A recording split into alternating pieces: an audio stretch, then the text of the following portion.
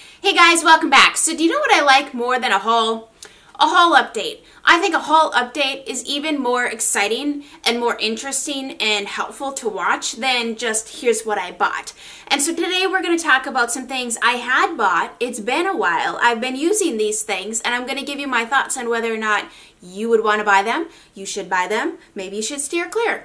I'm going to link the original haul video below just for fun and giggles. Go on over and watch it and see what I bought.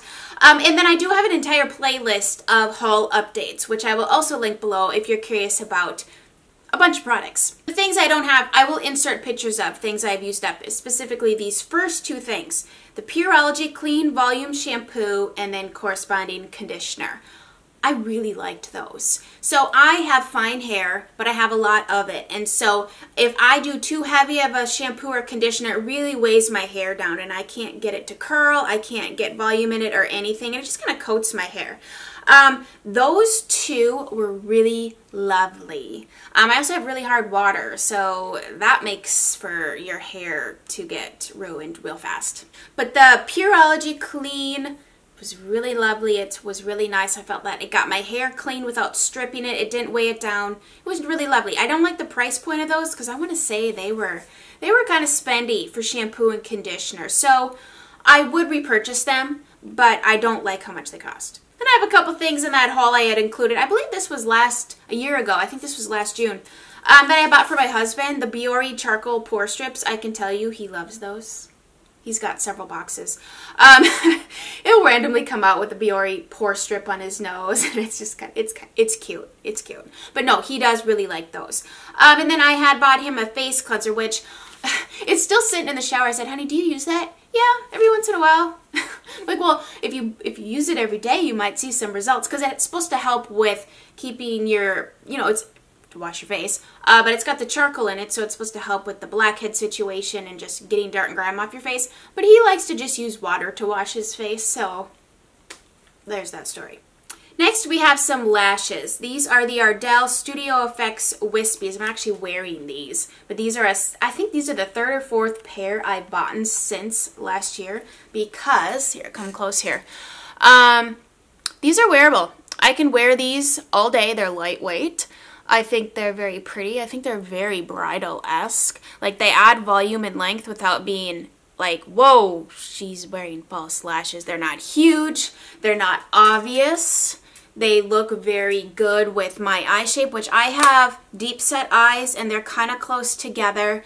And so when you look at me from the side, let's see, from the side here, my eyes are very far back in my head, so a lot of lashes will hit right here. These don't even do that. They're just... I highly recommend these ones. And the other pair I bought, I wore these in my Summer Peach tutorial, so if you want to see these on my eyes, that will be in a card and link below. But these are the Faux Mink by Ardell, number 810.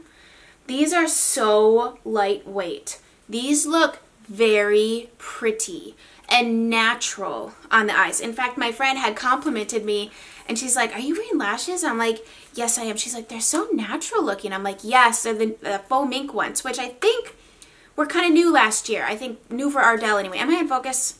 Please. Okay, I hope that wasn't out of focus for too long.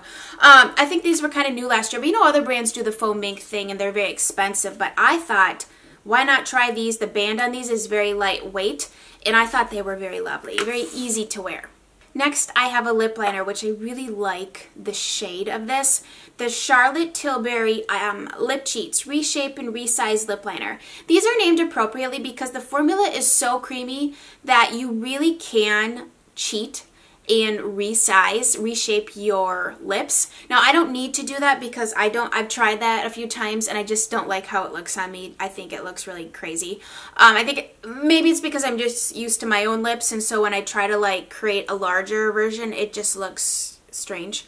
But for those of you who would like to do that, you could definitely do that with this formula because it just glides. So this is the shade Iconic Nude.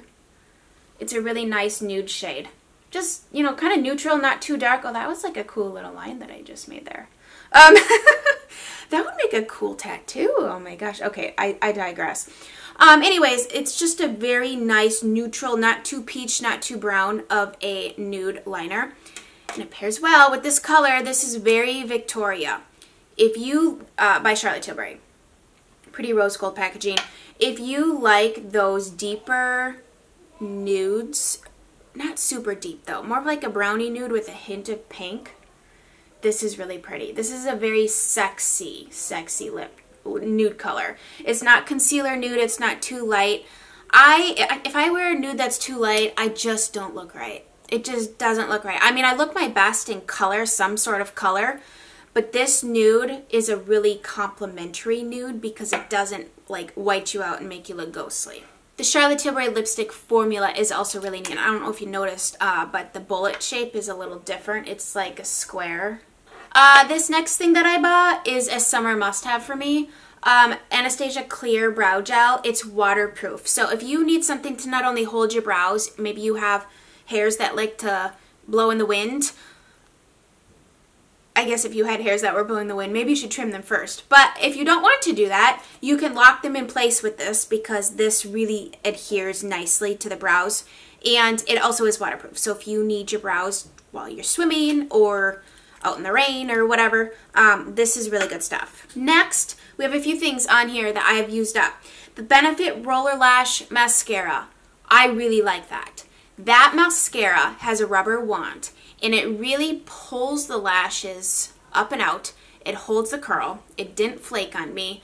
I would repurchase that mascara. That's like in my top mascaras. The 5 mascaras that are coming to my mind that I really like that I have repurchased, that one would make the cut. It just gives really nice length and separation.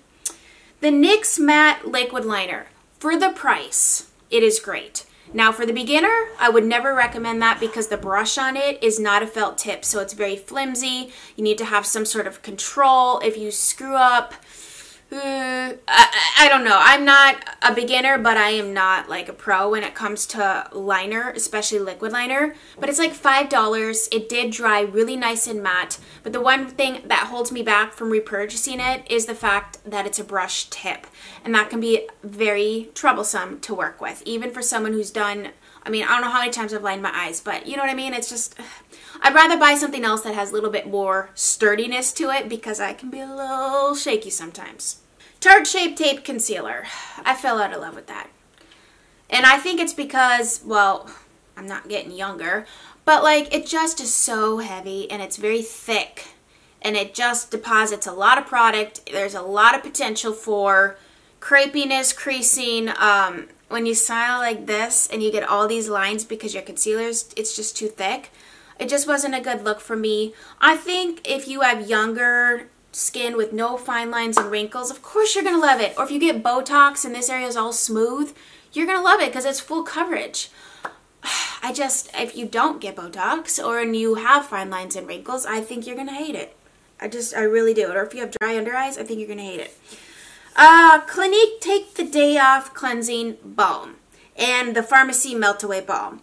I have done an entire video on my cleansing balms that I have a review on them. I will link that video below and it'll give you the specifics on both of these. But the short story is that I do like the Clinique one. It's very simple. Not a lot of bells and whistles here. It's a little thicker than this one. This one really melts into the skin. This one melts into the skin, but this one really does. It's more emollient.